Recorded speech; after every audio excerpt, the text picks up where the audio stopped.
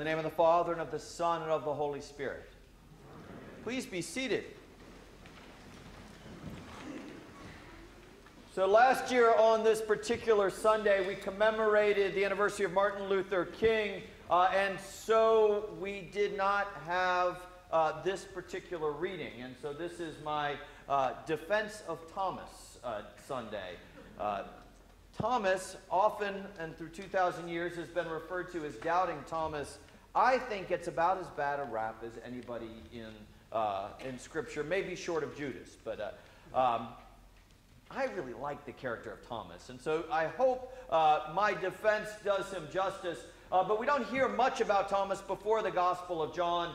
And in John, he makes it into almost every funeral because of that beautiful passage from John, in my Father's house there are many mansions. Most of our funerals have that passage. And Jesus is preaching, and he's talking with such comforting words about a place prepared just for you. And I go to prepare a place for you, and I will come and I will take you to where I am, and you will know the way. And the other 12 disciples are sort of nodding to themselves, thinking to themselves that we have no idea where this place is, what he's talking about, but maybe we'll conference later. I don't want to really raise my hand right here in the middle of Jesus' sermon to be remembered for 2,000 years, hopefully for another 2,000 years and then beyond that. But Thomas doesn't care. Thomas says, this is pretty important stuff. I kind of want to know what we're in for here. Lord, we have no idea what the way is. Tell us. Please, it seems important. Give us some more. And he does. Then the next time we hear Thomas, Jesus has just gotten word that his beloved friend Lazarus is right near death. And his disciples are saying, Bethany is right on the outskirts of Jerusalem. If you go there, you will be arrested. It is too scary a time. They are after you. It is way too close to Jerusalem. It's not worth it. He's going to die anyway. Don't go. And Thomas says, if you're going to go to Jerusalem, to Bethany near Jerusalem, to care for your friend, not only are we going to go with you, but we're going to go out first. And we're going to die with you. That's the kind of passion that Thomas had. Why don't they call him Passionate Thomas? I think that would work. And then this. And some preachers actually suggest that this meeting of the disciples after Jesus has died was sort of the first real church service. This was the first church service. And that Thomas skipped church. And that because he skipped church and he wasn't with his fellow churchgoers, the disciples, he missed out on this information and then was criticized for not believing. But let's not forget that the disciples, when the women came and told them the tomb was empty, weren't fully inspired to go out and be disciples. They wanted, one wanted to check for himself, Peter, and the rest just kind of doubted the whole situation. But later that night, they had this first church service. And it says that the doors were locked for fear of the Jews. And hear this very carefully. I have heard it said that a more appropriate line there would be, for fear of any time religion and political power and authority are intermingled. That is what their fear was of. That dangerous marriage between power and organized religion, that is what they had the doors locked for that fear, the fear that took Jesus' own life. And so they were locked in fear, and Thomas wasn't there. And in my version, because we don't know, so I can write my own version, Thomas wasn't there because he wouldn't lock himself up for fear of anybody. Thomas was looking for this truth.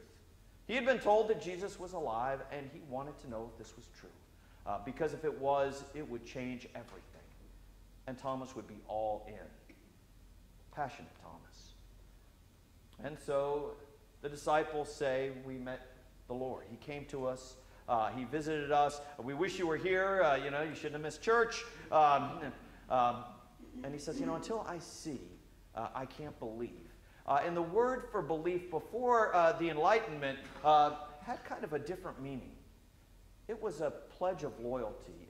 I can't rend my heart totally over to this until I know.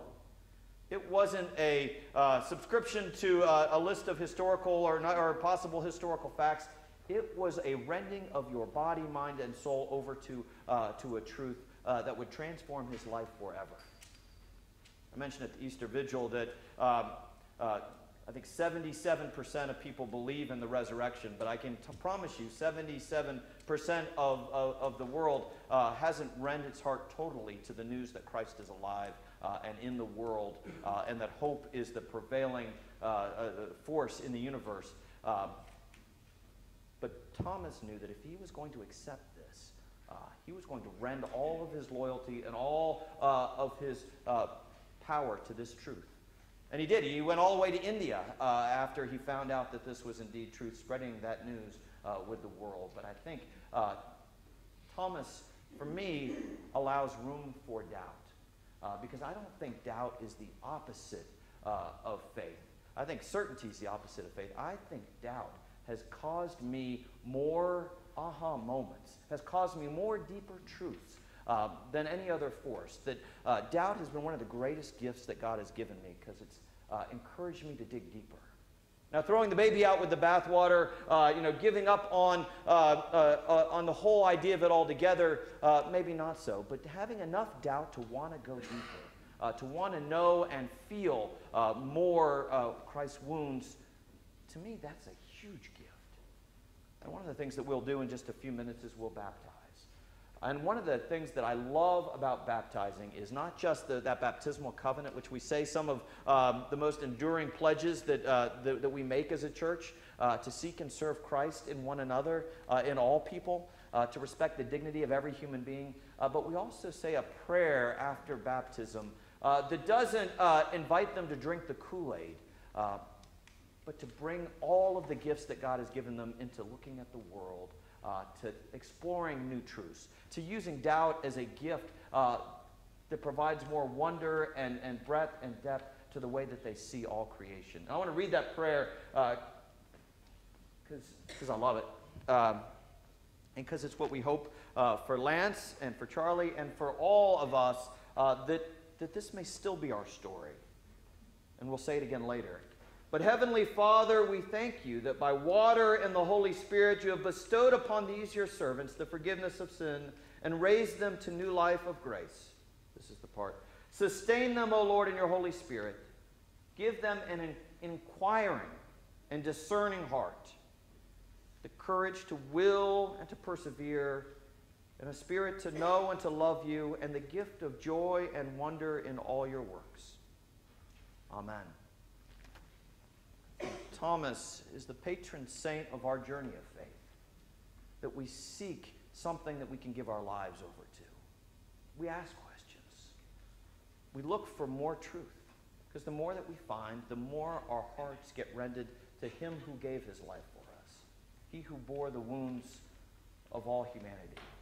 And the closer we get to that truth, the closer we get to the risen Lord, the more our hearts and our loyalties can be transformed for his purposes. So I invite you to listen to the Thomas in each of you, because I think it leads to deeper truth and a bolder alleluia. Amen.